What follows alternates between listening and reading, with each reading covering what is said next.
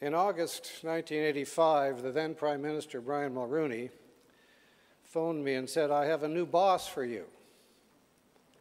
What do you think about Lincoln Alexander?" And I said, "I think he will be superb."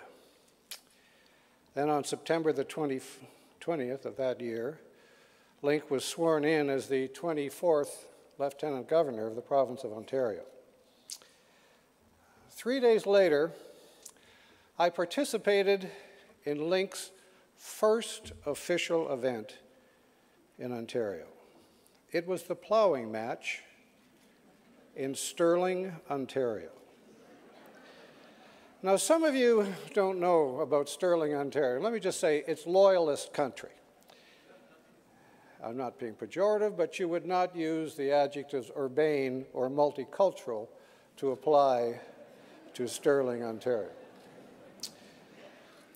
And it was a rainy day, and there was a crowd of farmers, soggy farmers, standing in their rubber boots, and there was a hay wagon that had been turned into a makeshift stage.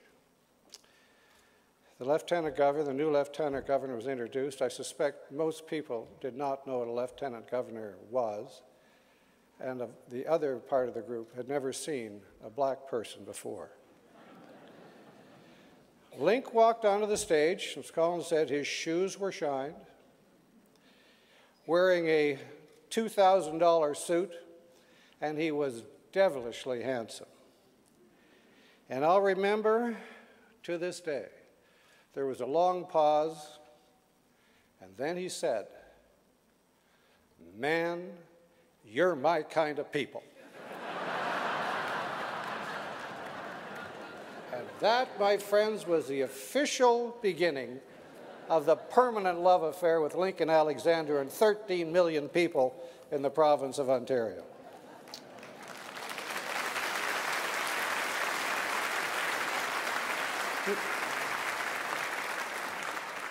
Link, how many people in the world are known by everybody as one name?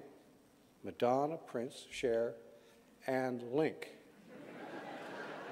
And how many people's names describe exactly what they do? That's what Link did. He linked people to people, community to community, and culture to culture in a way that was unique to him. Colin talked about Link's life, and it was a life of firsts. It wasn't always easy. And some of the strength was obviously born out of his own particular situation, but there was something of magic about that heart that was totally unique to Link. He possessed a humanity, an overarching humanity that was absolutely unique.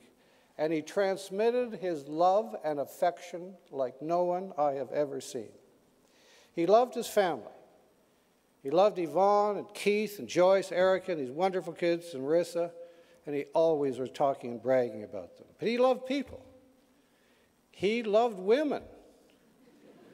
He loved men. He loved kids.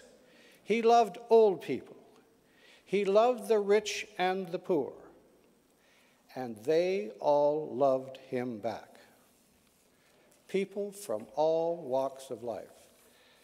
And Link embodied more than any other person I have met in my life those immortal words of Kipling that said, "If you can talk with crowds and keep your virtue, or walk with kings, nor lose the common touch." I was privileged to spend a great deal of time with Link. He was my boss.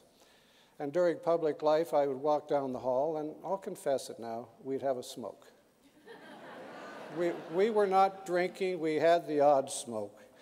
And we would talk about public life. And we would talk about what we were doing. I even went to him in 1990 and said, "Link, do you think I should have an election?" And he said, "Have you thought that one through, Premier?" But that's another story. Shelley and I, you know, some people assume that all public events are fun and scintillating, there's a number of politicians in this room today, and they will agree with me, not all of them are. But every event with him, with Shelley and I and Yvonne, was absolutely fun and scintillating. He could find the fun, he could find the humor, he could find the humanity in any situation. And it was constantly a joy to be with him. And after public life, I'm proud to say, we continued in our association. Shelley and I would come to Hamilton. We'd go to Theatre Aquarius, a wonderful theater in this community. We'd have dinner, attend each other's kids' weddings, shared birthdays. And we were very, very proud to be at his wedding to Marnie.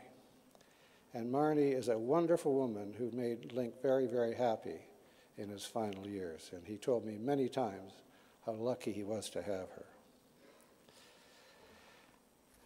Link would have loved this ceremony today. More than any of you, let me tell you. He loves the music. He loves the people in uniform. He loves the fun and the speeches.